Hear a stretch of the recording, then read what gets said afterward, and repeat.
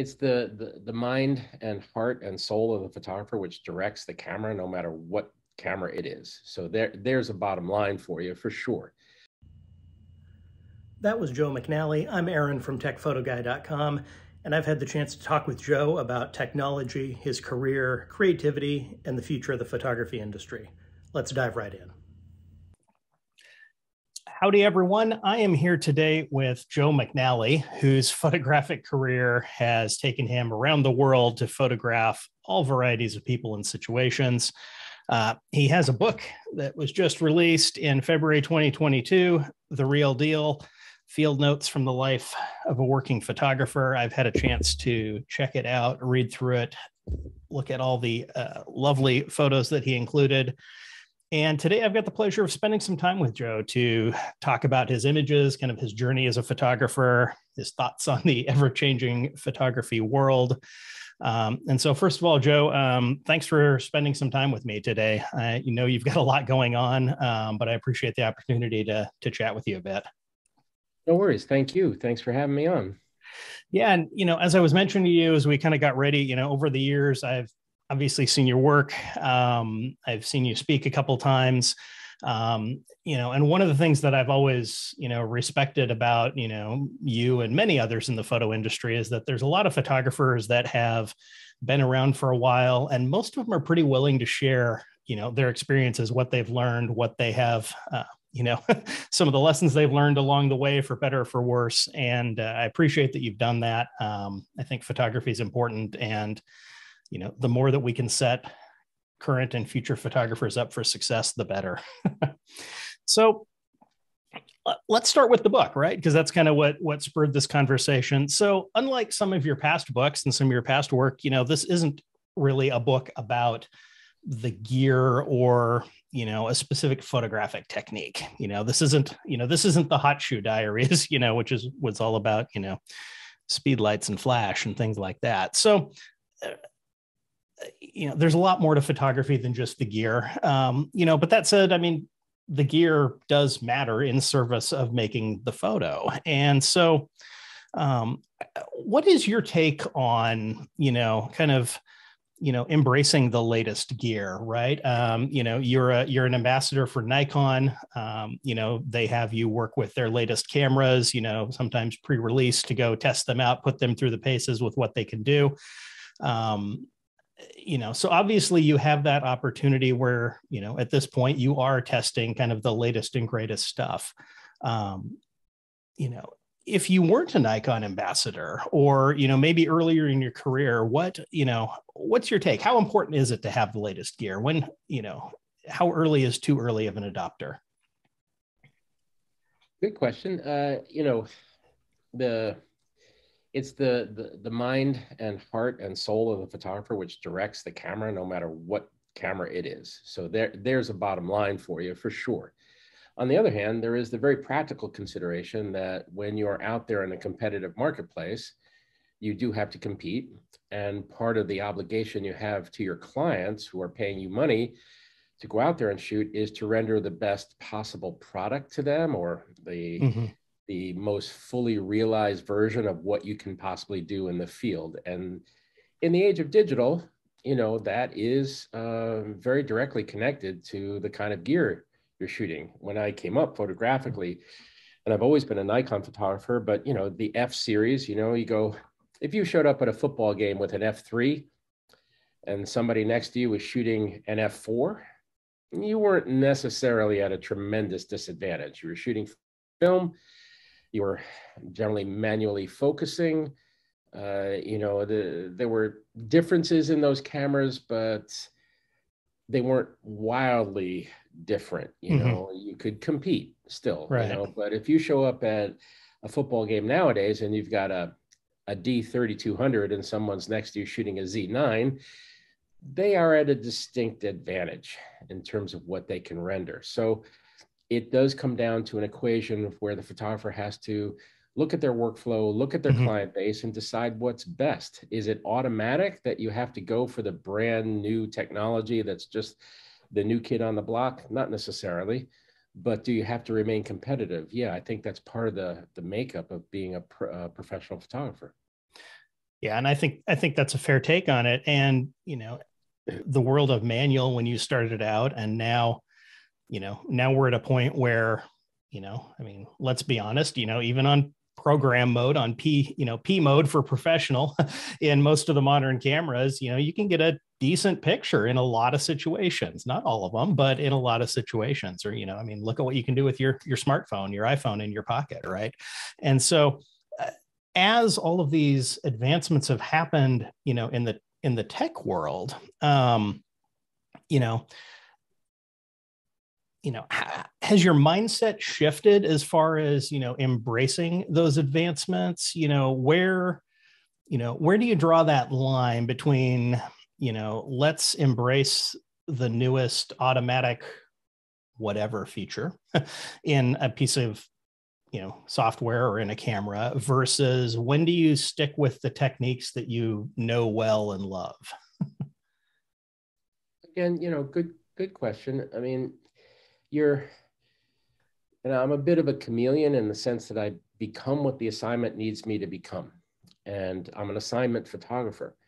So sometimes, you can simply go out with the simplest of kits and render very successfully the job at hand.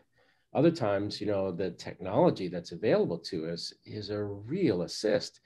I mean, first of all, let me say I have no real nostalgia for the film days. I don't sit here and go, oh, Kodachrome.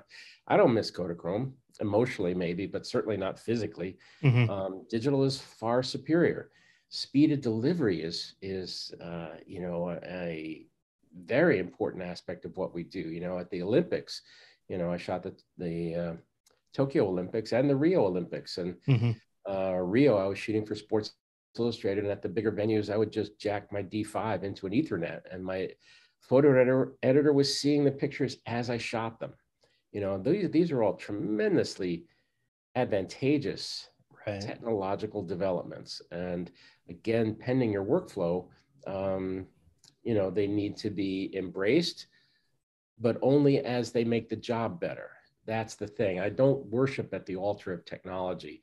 There are things in the Z9 menu that I'll never access. Mm-hmm. Those menus are deep and wide and broad, and there's going to be stuff in there that I never pay attention to, because at the end of the day, it's, your connection with your subject matter and your principal wheels of control remain the same: f-stop, shutter speeds, the quality of light that you apply, all those things. There are time, honored photographic principles.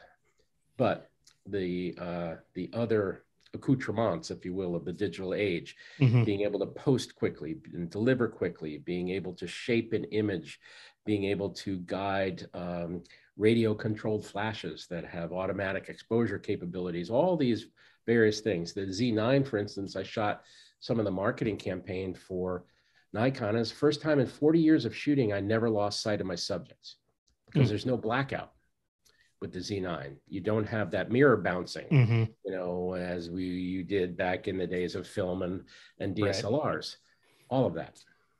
Nice. Yeah. And you had a chapter in the book, I think it was called Trust the Machine.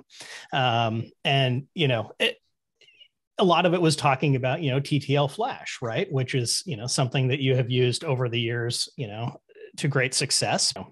When I saw that chapter title, I chuckled, in that I'm often, talking with photographers kind of about, the intersection of photography and technology and new developments and artificial intelligence and all those sort of things. And, you know, there's a point where, at some point you kind of have to trust that the computer or the camera is going to hopefully be able to do what it was designed to do. And I think, I enjoyed that chapter reading through it, as you kind of talked about the highs and lows of your time with TTL and learning what it did well and learning what it hadn't. And it's just like you just alluded to computers, and programs, there's 1.0, 2.0, et cetera. You have to be patient with the technology sometimes.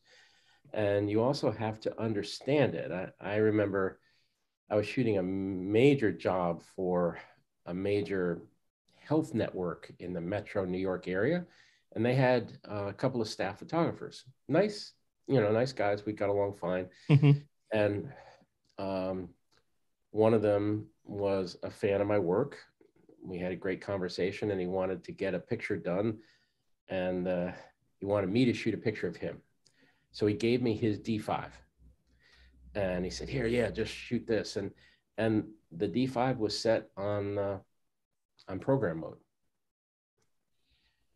and that's a flagship, hugely expensive camera. And I Right. remember thinking, you know, um, you know, there are there's an area of photography, it's an art, but it's supported by the craft. And if you let the technology overwhelm you, or you don't understand it, or you just abandon your own kind of controls, again, the head and the heart thing that we talked about, and surrender to the technology, which does a good job, and probably on program 70-80% of the time it'll do okay for Mm-hmm. you, but that kind of precludes the photographer's control. It's like, you know I don't know, flying on autopilot all the time. Right.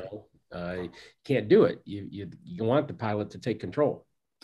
Yeah, and I find a lot of times that'll lead to a technically correct but a boring picture because the photographer didn't, they didn't do anything interesting photographically to help make it interesting, either from a technical standpoint, whether that be with the light, or their choice of depth of field, or how much blur or not blur they have in the photo, or from a storytelling standpoint of just trying to, what's the message I'm trying to portray here, and how do I do that in a 2D image that is a fraction of a second. And I think, and so it's interesting, again, having the gear and understanding how to use the gear the right way really is, ultimately it's in service of making that image, right? It's that, what is the vision that maybe I came out here with today for this assignment, or, which may or may not be where you end up, because, things change on the fly, but it's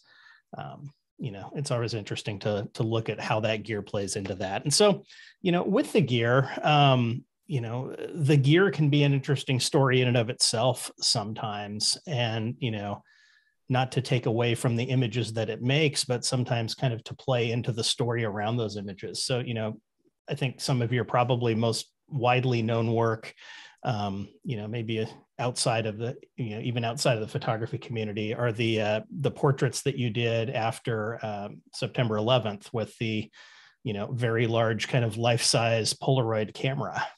Um, you know, Fantastic images, obviously strong stories being told by those images of the, first responders and others who were involved with, that tragedy. How much do you think the fact that they were shot on this, life-size Polaroid camera that took up, a garage, how much do you think that was an impact on, either the resulting images or the process of making those images? How much did the gear matter in that particular piece of work? The gear for that, the giant Polaroid, a one of a kind camera, Right. was absolutely integral to the success or the ability of that project to communicate on an emotional level. That's where, technology and the impact of the photograph kind of lies side by side in partnership, because the Polaroid is basically grainless, and there's a pigment or a tonality to Polaroid that's very distinctive. So when you stand in front of one of those images, which were roughly, the actual image area was 40 by 80. The framing of each individual brought it to about 4 feet by 9 feet. So when you stand in front of one of those, the impact is very palpable. It's almost like meeting the person. And I'll also be the first one to say that a great deal of the impact of those images were because they were in tandem with the short stories in their own words that the subjects offered up about their involvement in that day, the aftermath, et cetera, their emotional state, what occurred to them as their lives intersected with 9/11. So it was very much classic, kind of example of good journalism in lots of ways, in that words and pictures married together help tell an effective story. That makes sense. Yeah. And I think, I think that kind of all came together well. Obviously it produced great work. And it's interesting to hear kind of how that all, tied in. So, beyond the gear, we talked a little bit about how, the gear can do the capture, but the photographer has to be the one who, brings their take on things to the process. You talked a little bit about how you don't really have necessarily a lot of nostalgia for kind of the past. And I recently had a experience where I was talking with a photography group, and we were talking specifically about artificial intelligence and photography and AI technologies and cameras and Photoshop and things like that. And we got all done, and an older gentleman in the group, asked me a question. He's like, so what does all this mean for a photography purist like me? And I thought it was an interesting question. And I didn't really answer his question. My answer was, it kind of depends on how you define purist and where you choose to draw that line. I mean, are you a photography purist if you ever use anything other than manual mode? I mean, if you shoot an aperture priority, is that not pure photography? Or if you use autofocus, I mean, is that not pure photography? It all seems really subjective. And it seems like, I don't know that it's a constructive argument or discussion, really, if the goal is to ultimately make the most impactful pictures.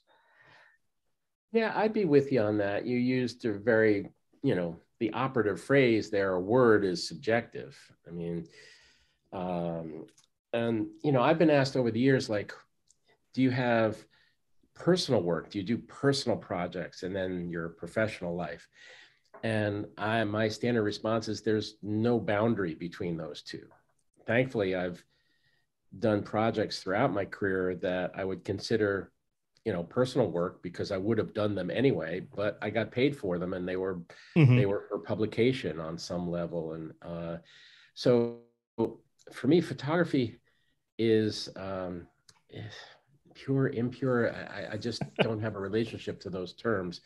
Eddie Adams, who was a dear friend, always said that the best photographs are the ones that, reach into your rib cage and rip your heart out, which is a pretty powerful, statement to make.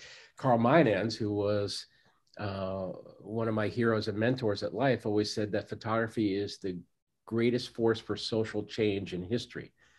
So when you couch it in those terms, I think you get down to the central question of what photography means as an important tool for communication, recording history, explaining ourselves to each other wordlessly. All those things, I think, take precedence over any sort of debate that might be able to be mounted about what is pure, what is not. That is an interior question that photographers would have to resolve for themselves, I think. And right. Once you're involved in the mix of publications work and you are taking money for your pictures, I'm not saying the idea of purity goes out the window, but you do what you have to do. If you need to put up 10 lights, you do that. If you shoot available light, and that's the called for approach at that moment, that's what you do. So you become what the assignment dictates you become, and you communicate to other people, which is your primary responsibility, as best as you can within those, disciplines that you bring to bear on the job in the field. Yeah, that all makes sense. And I think that kind of ties right in. You talked about not really having a line between personal work and professional work because you're bringing you to the assignment, whatever that is. You had a chapter in the book where you talked about going to, I believe it was Romania, and making a photo with the concept of when the cows come home. And so you have this cow coming into this kitchen, but one of the things you said in that chapter was, you said, I'm really more comfortable dreaming things up than documenting them, which I thought was interesting for somebody who came up. You started out as a newspaper photographer. You came up kind of, through the editorial world, which is interesting in that, I mean, you get into kind of some of that distinction between editorial versus, photojournalism type work there. But, that dreaming things up, I think, is, something that photographers sometimes might overlook is that, I mean, is that how important is kind of your vision and creativity to the success of making an impactful image? Yeah, it's very important. Again, pending the kind of assignment or kind of work that you're involved in. You're right. I did come up as a newspaper wire service photographer, but I realized early on I was probably never going to be a very good one, because I lived more comfortably in the realm of my imagination rather than the grist of day-to-day news. Mm-hmm. Not that, I mean, there's tremendous newspaper photographers out there. I mean, it just wasn't going to be my strong suit. Somebody like a Doug Mills, for instance, shooting for the New York Times, does a phenomenal job and is very creative within the genre of what he is assigned to do, which is to report the news, Mm-hmm. visually. So I found myself in the realm of color and magazines where I had to use my imagination.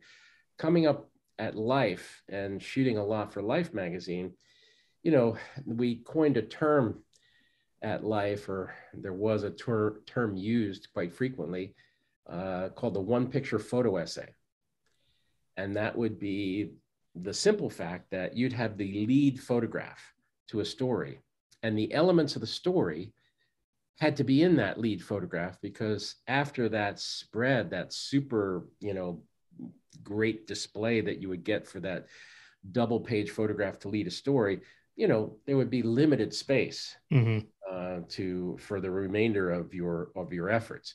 So you really tried hard to bring to the party the elements of storytelling in one photograph, which required the use of your imagination to a great degree. I also found I applied my imagination when I was shooting for many years for the National Geographic, because the kind of stories I would oftentimes get, like human performance or, globalization of culture. Even a story I did, my first cover story was The Sense of Sight. And how do you come up with a lead photograph that speaks to our ability to see? Mm-hmm. That automatically puts you in the realm of imagination, thought process. How do I communicate well? And that's all part, I think, your imagination is part of that desire to impact people with your photographs.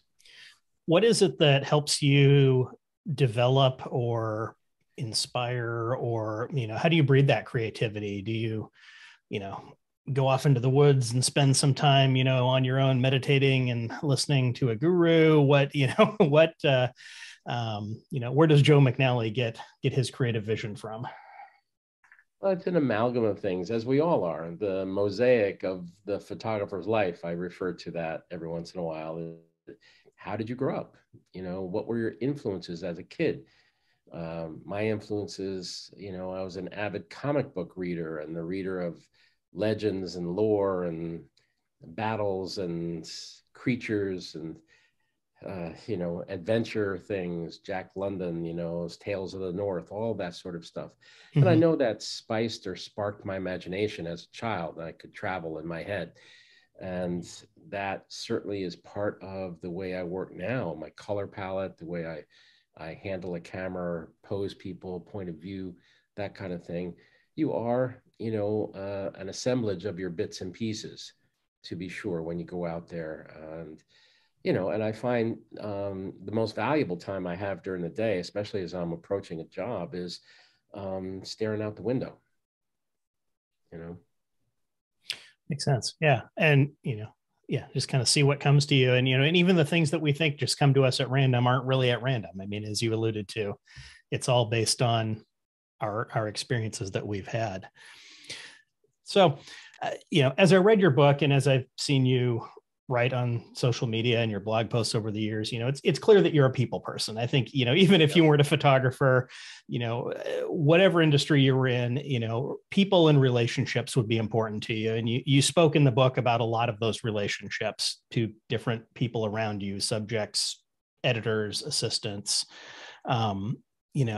how important have those relationships been to you as a photographer in your career? And, how important do you think they are to photographers in our industry? I am a people person. There are photographers out there who choose a different path. The landscape, still life, those kinds of things are not necessarily people-centric endeavors with a camera. But for better or for worse, I've always reacted to people. And win, lose, or draw, I'd rather photograph a person than a tree, as lovely as the tree might be. So yes, I think I find my spark there. And that is part of finding, as a photographer, what moves you, and you have to follow that particular channel of energy. And, it can come in, many, different ways, shapes, and forms. My dad had a book. My dad was in the Navy in World War II, and he had a book called A Pictorial History of World War II.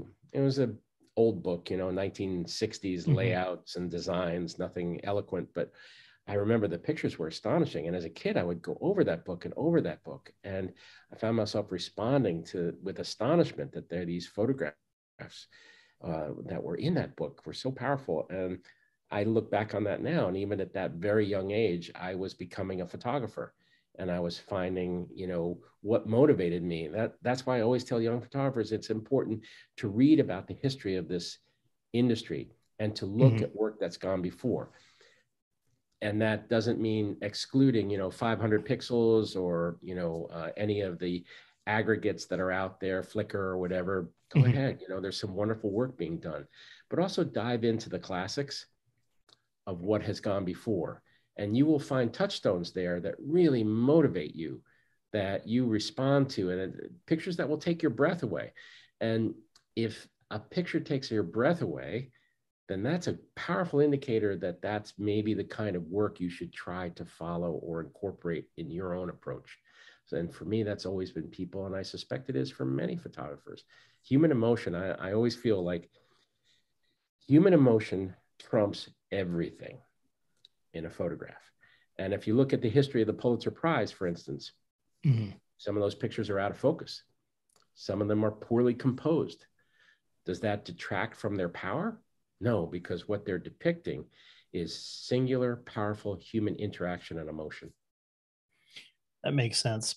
And as you've photographed so many people over the years, you've been, I suppose fortunate or unfortunate as the case may be, depending on the circumstance, but you've worked with a lot of people who, are of high stature. They're, celebrities of some form, whether that's in the sports world or the political world or things like that.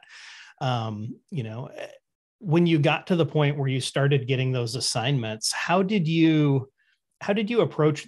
I mean, I guess, did you approach those any differently than you would any other assignment? And, was there a mental barrier you had to get over of, I'm going to go photograph this famous person and interact with this famous person, and I don't want to just, go be all like crazy fanboy, like, with them.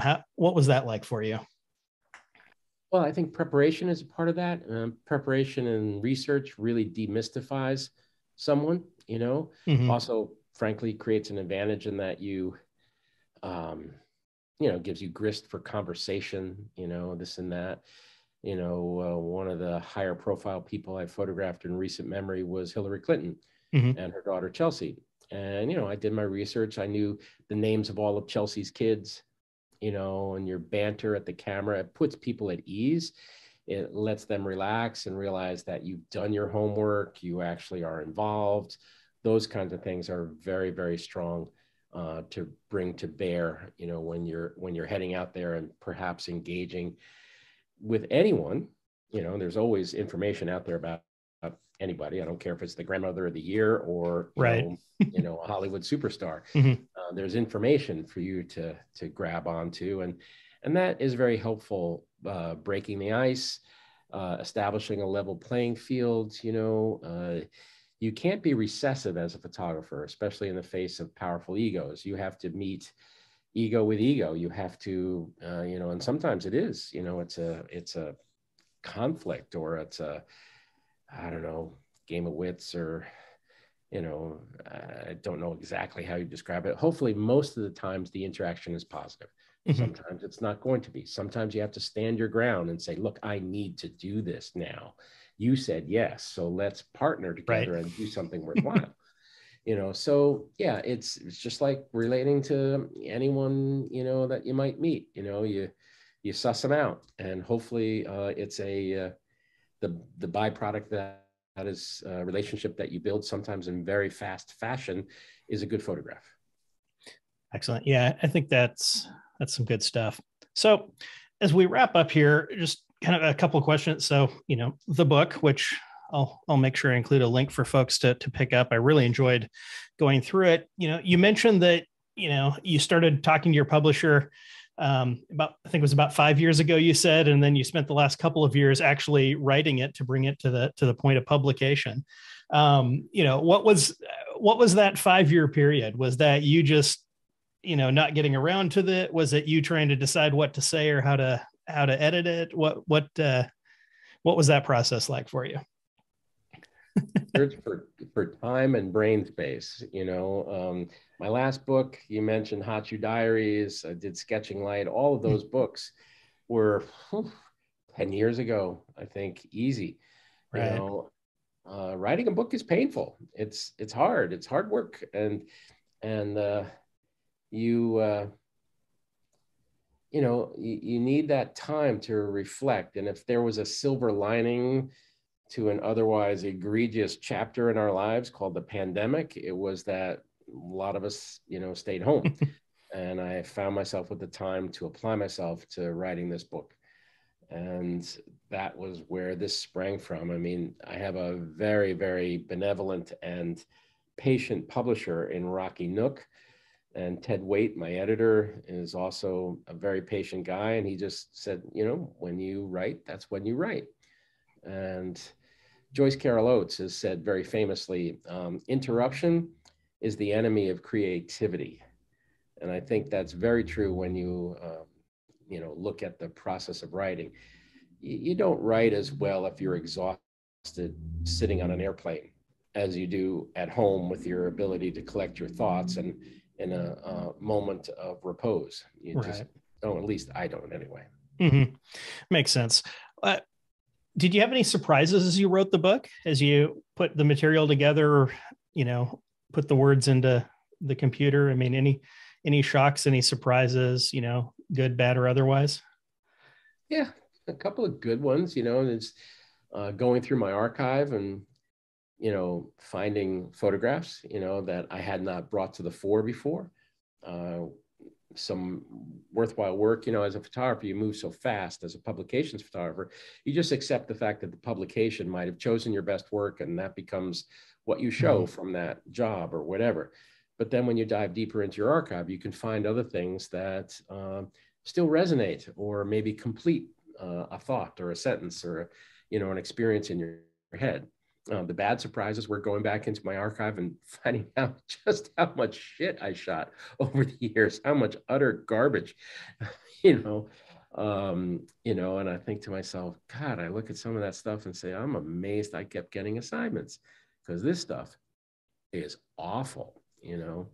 And to that end, I mean, again, during the pandemic, I did still not done with it, and kind of a major edit of our archive of chromes, transparencies, that I've probably thrown out. I've probably, this is not an exaggeration, 500 pounds of transparencies over time, you know, maybe more. You know, bag after bag after bag of utter dribble went out the door, blessedly, to its final resting place. Yeah, it's interesting to look at older work and, you know, go back and relive some of those memories and, you know, have the emotional highs or lows, as the case may be, as you reflect on it. So just to kind of wrap up, you know, obviously this book looked back at a long career.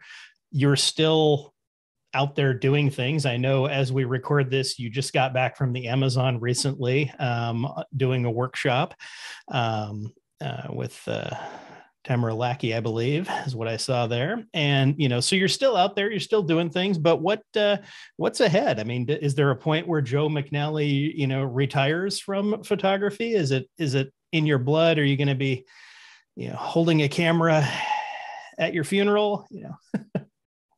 Yeah, probably. It'll be in a box with me, perhaps. Who knows? You don't retire your eyes.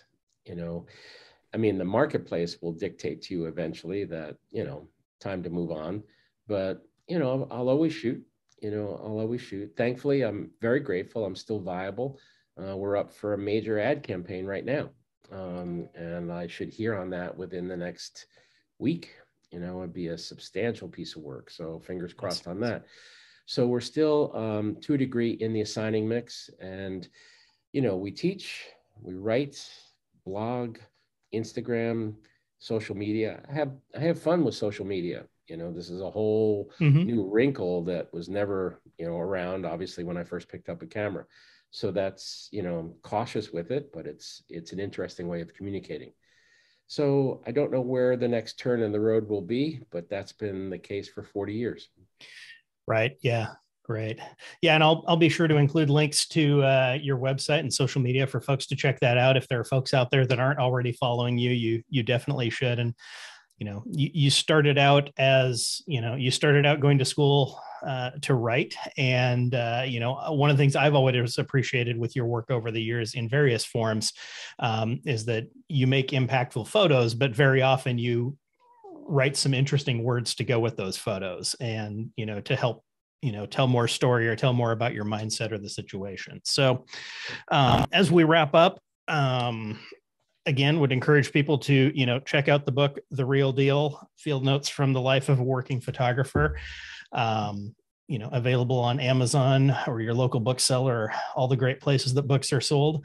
Thank you again for spending a few minutes with me today, Joe. I've enjoyed chatting with you.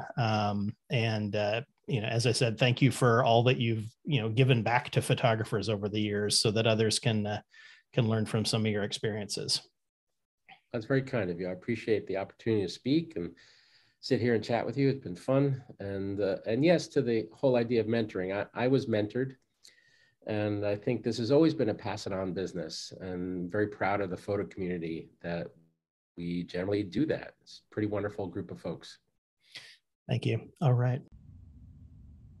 Wasn't that great? Be sure to hit the subscribe button down below so that you'll stay in touch with my latest updates. Should have some more information coming back at you again soon.